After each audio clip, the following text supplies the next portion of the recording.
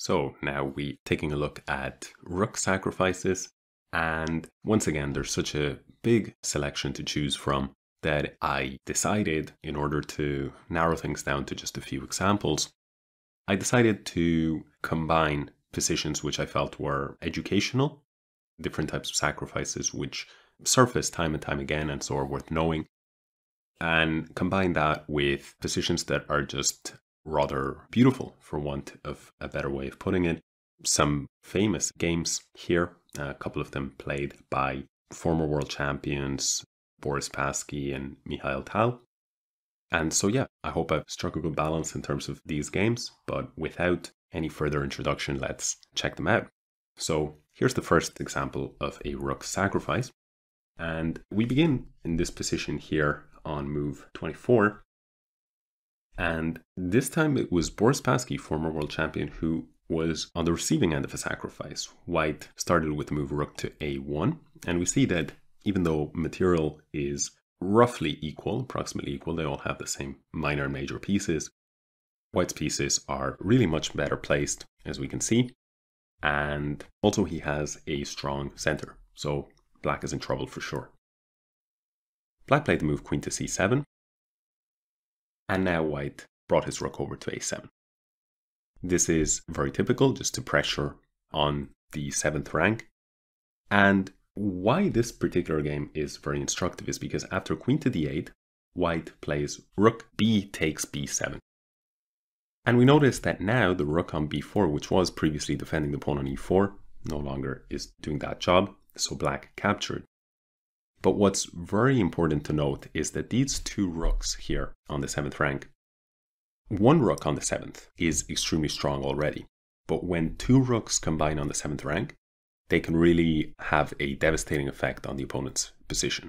And we see precisely this, where White begins with an initial knight sacrifice. Here, knight takes E5. And this is an instructive sacrifice in itself, because we notice the queen on B2 is on the A1 to H8 diagonal. And that diagonal is relatively locked by the presence of the pawns on E5, F6, and G7. The purpose of the knight sacrifice, therefore, is to blast open that cover.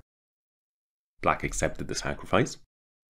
And here, White played what is called an intermezzo move. It's clear that at some point, White would like to capture the pawn on E5, but he begins by removing the knight on E4 instead, perhaps concerned that if Queen takes E5, then at some point this knight may be able to drop back and lock down that diagonal to some extent and allow Black to defend himself up a piece.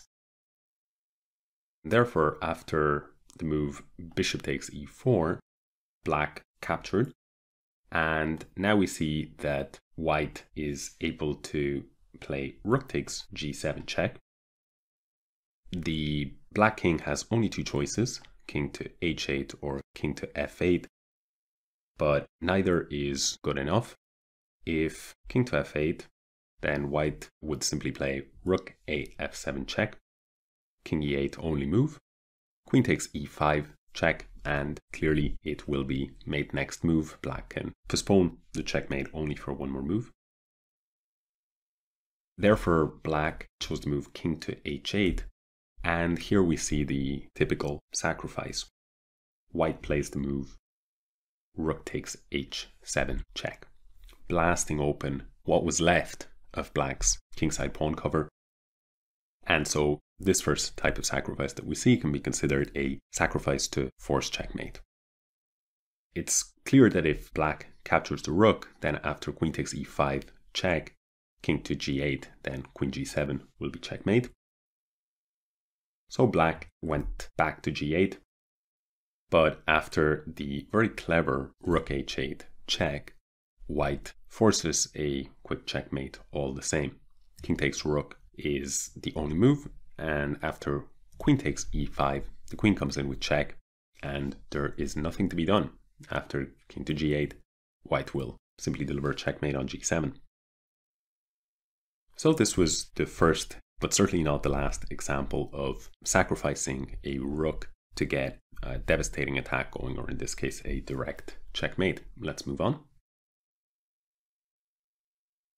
So here we have a position taken from a game played by Mikhail Tal, who has already several of his games featured in some of the videos I have recorded, and I don't think that this will be the last game to feature of his because they're so fantastically entertaining and instructive games. Here, Tal, true to his style, attacks with the move f4, and black responds by playing the move bishop to d4. Now white continues with the move e5. And already black is in quite a bit of trouble because the knight on f6 must move, and it was defending the h7 point, and we see that this battery of the queen and bishop on c2 and d3 are striking at the black h-pawn. Black played the move knight to g4, however, and we see that the rooks on d1 and h1 are aligned such that if black plays knight f2, he will be winning at least an exchange. White proceeds with his business and captures the pawn on h7. King steps to h8. And now a very, very nice move by Tal. He plays bishop back to f5, targeting the knight on g4 and inviting the knight to fork. The knight does exactly that, knight f2. And now just a brilliant move. White simply pretends like his rook on h1 isn't even there and challenges the knight on f2, and at the same time attacks the bishop on d4. How to do that? The move is bishop to e1. Just a brilliant, brilliant move. Tal allows not just one capture, but either capture. But as it turns out, black has big problems in either case. Let's see, for example, what would have happened if black had captured this rook on d1. Well, in this case, white would recapture the knight with the queen. And now a double threat has been created. The bishop on d4 is attacked, and the move queen to h5, after which king would have to step to h7, and then queen h7 would be checkmate, is being threatened. Therefore, black has no choice but to play the move g6, which covers the h5 square, and also, luckily for black, attacks the bishop. If, for example, this bishop was here, or on any other square, then white could capture the bishop and be up 2 pieces, the bishop as well as the knight on d1, just in exchange for a rook, and things would be very clear. Nonetheless, after queen takes d4, g takes f5, white now plays the move queen d3, targeting this weak pawn on f5, rook steps to e8, and now the rook would move to f1. These last few moves we've looked at are by no means forced, but they are more or less the best moves for both sides. And we can come to the conclusion that here black is in a lot of trouble, because even though white has sacrificed a rook in exchange for only a minor piece, the problem for black is that his king has no shelter. And on top of that, the pawn on f5 is very, very weak. And to add insult to injury, the bishop here on e1 can, at some point in the future, enter the game to devastating effect. Same goes for the rook on f1, which is already threatening to lift up to f3 and then target the black king. It's very unlikely that black can survive this position. So we've looked at what would happen if black had taken the, let's say, the less greedy route of capturing the rook on d1, which is simply an exchange, versus the rook on h1, which would be a full rook at first sight.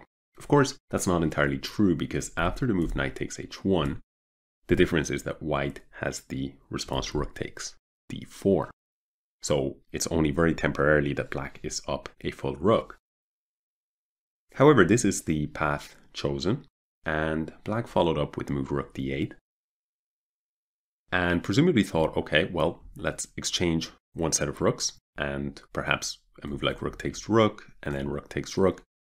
And then this rook of ours will be crashing down on the d file and hopefully will give us some counterplay for the fact that our king right now is a little bit weaker than we'd like it to be in the absence of that pawn on h7.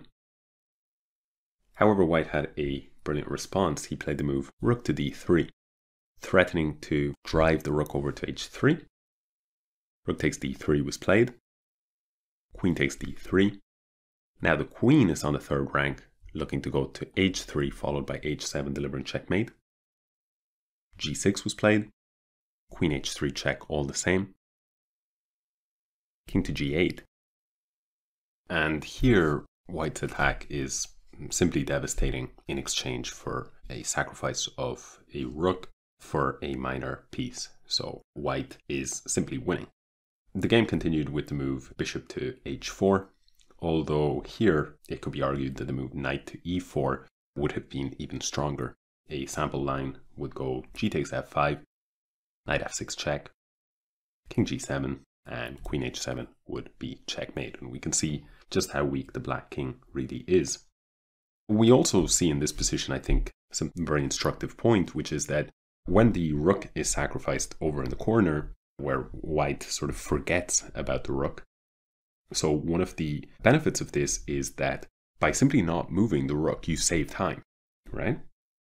Chess, after all, is a turn-based game. So time is extremely important. The second thing as well is that letting a knight in particular capture your rook, because a knight is a short-range piece, we see that the knight is really out of the game. In fact, this knight only points at 2 squares right now. And so for the time being, the knight is completely out of the game since these 2 squares are covered by the bishop on e1. It would be a little bit different if it was, let's say, a long-range piece like a bishop, which had captured the rook on h1. Then at least we could say that a bishop from h1, assuming of course that there were no pawns standing in the way, could simply drop back into the game very quickly. But one of the benefits of this particular type of sacrifice when it's a knight is that even though you've sacrificed the rook, at least the piece that has captured your rook is out of the game for the foreseeable future. And so the material deficit is not as noticeable. The game itself, by the way, continued with the move bishop to h4, f6, because here if the queen moves away, then bishop to f6, with the devastating threat of queen h8 checkmate, it's game over. So f6 was played, bishop to e6 check, king to g7, and now, very nice move, just bringing the final piece into the action, knight to e4. And we see just crashing down on that f6 point. It's simply game over. Black did continue on for another 6 or so moves, 5 or 6 moves, but there's nothing to be done here. The position is completely lost. But for our sake, we will stop it here and move on to the next game. In this position, Black has just played the move e3 to e2, and quite clearly is threatening to capture a whole rook for nothing but a pawn. Under normal circumstances, you'd expect that white would play the move queen takes e2, which is actually a perfectly good move, or perhaps even a move like rook to f2. However, white didn't want to capture the pawn because he, in the previous move, had, if we go back, had played the move queen to d3 with aggressive intentions against the black king. And so if after queen to d3 the pawn pushes to e2 and he now captures the pawn, he will be wasting time until he can get his queen back on this b1 to h7 diagonal. And so the player with the white pieces, Boris Spassky, plays really an incredible move. He plays the move knight to d6 and offers up the rook for free.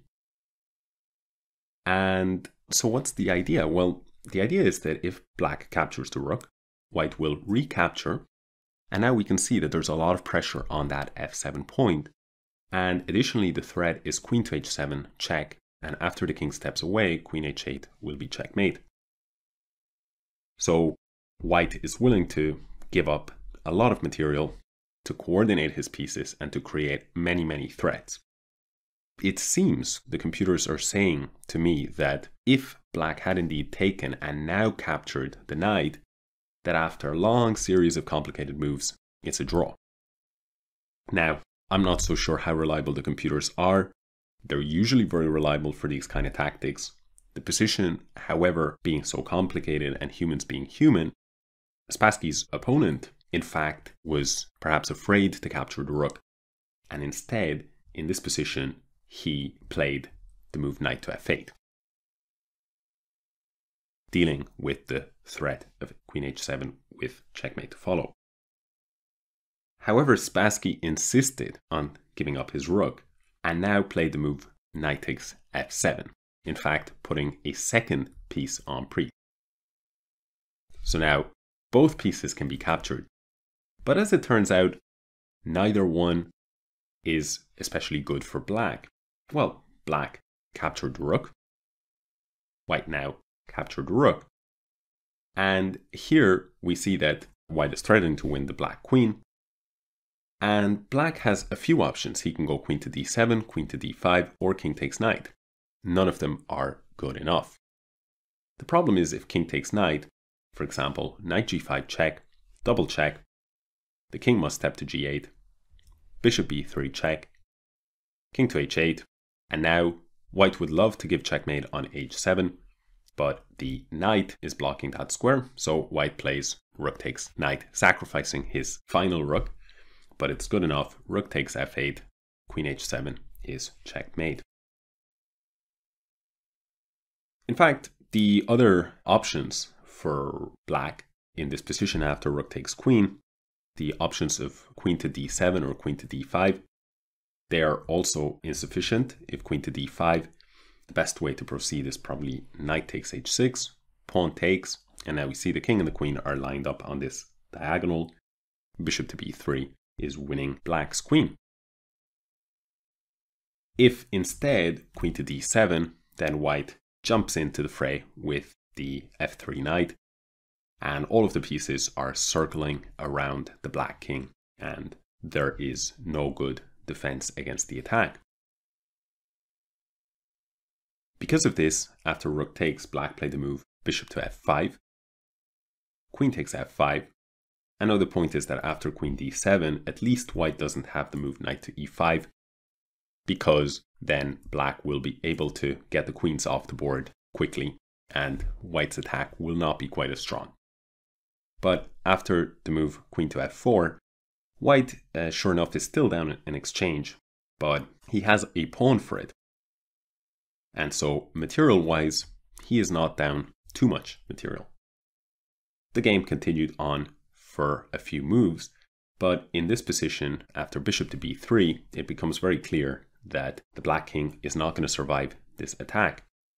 Bishop takes e5, knight takes e5 check, king to h7, and after queen e4 check, black actually resigned. The point is that if black steps the king back, then white will sacrifice his second rook. Rook takes knight on f8, queen takes, knight g6 check, king h7, and knight takes queen with a double check and mate to follow. After king h8, queen h7 will be checkmate. So this is really quite a beautiful sacrifice, even if maybe to the machine, to the silicon eye, it's not 100% foolproof sacrifice, but from a human perspective, if in this position you imagine yourself as black, let's flip the screen.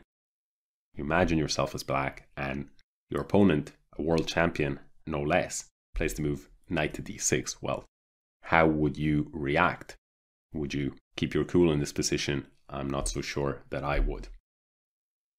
Flipping the board back to the winner's side once again, well, we can say that this position is extremely complicated, but the sacrifice itself is instructive because white sacrifices in exchange for time. He trades material for time. And that's very, very important in a turn-based game like chess.